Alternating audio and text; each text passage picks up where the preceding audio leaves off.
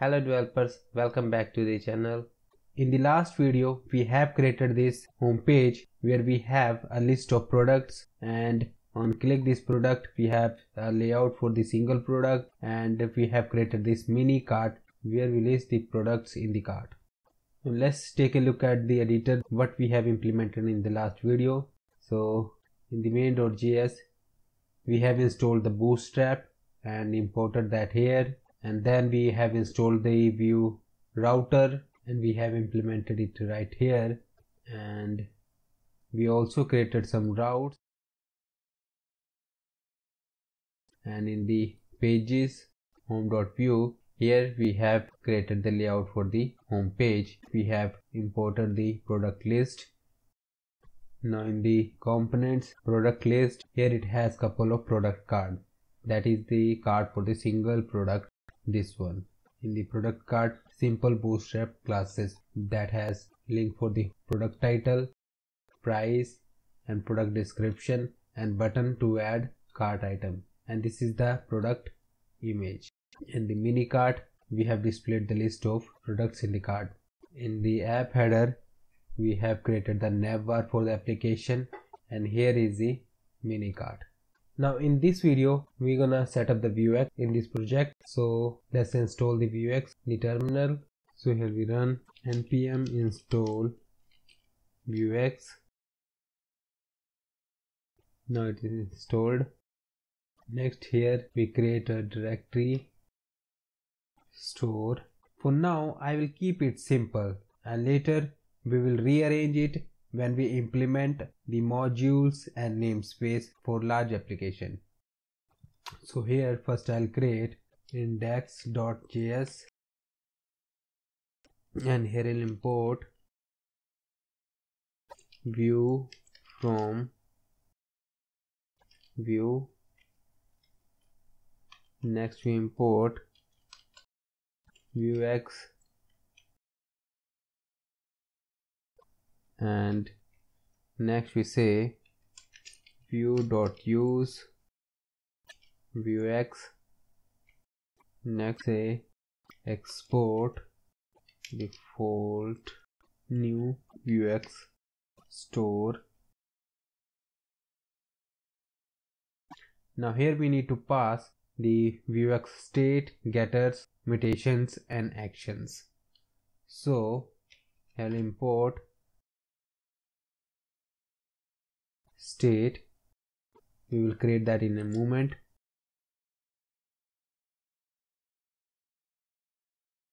Import all getters as getters from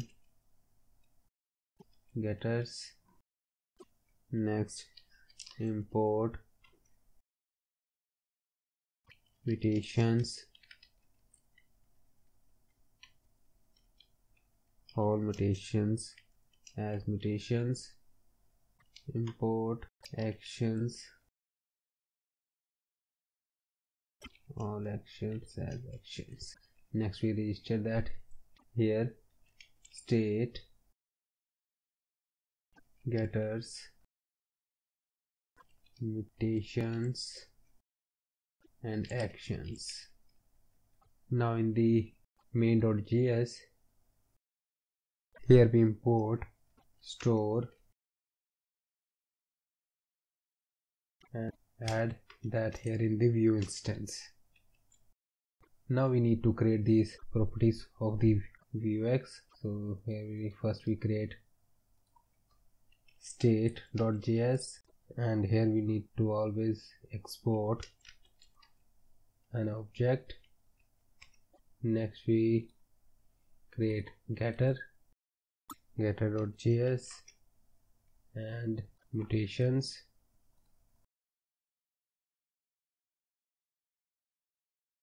and finally actions.js.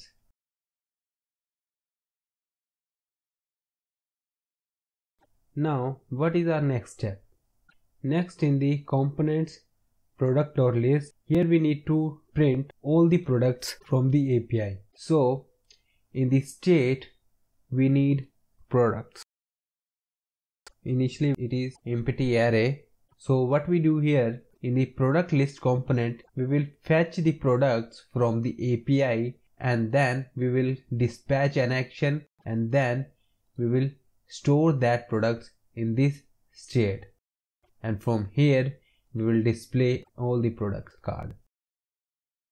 I have already created API's example in the Laravel. So let's take a look at this.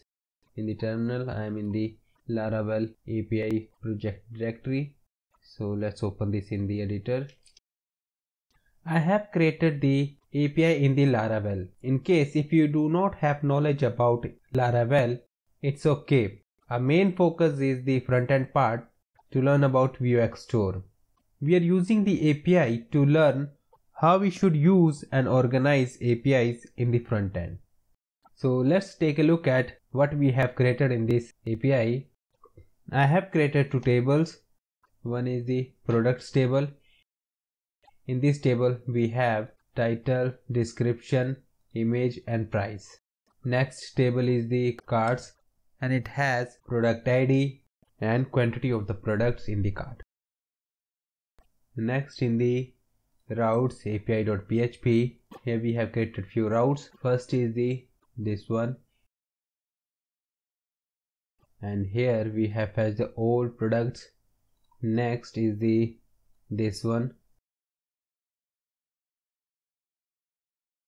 Here we have displayed the single product. This one is the carts. Here we have displayed all the products in the cart. And this one is to store the products in the cart. This one. Here what we did, here we fetch the product from the cart if it already exists. If it is exist, we incremented its quantity. If it is not exist, then we store the product in the cart. In this route,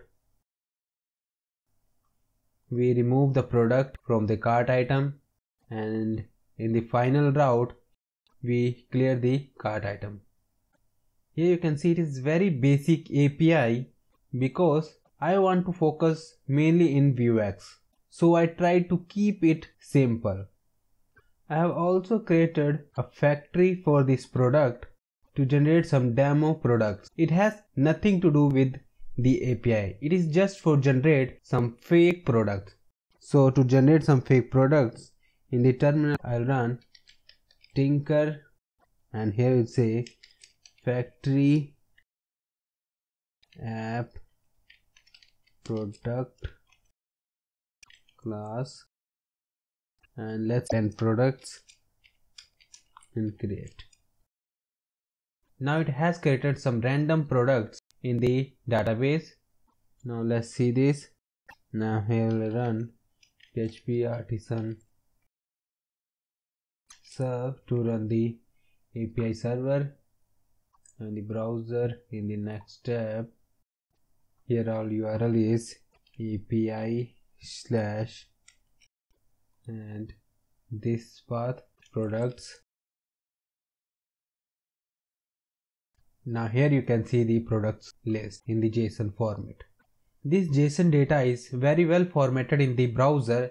That is because of this JSON formatter Chrome extension.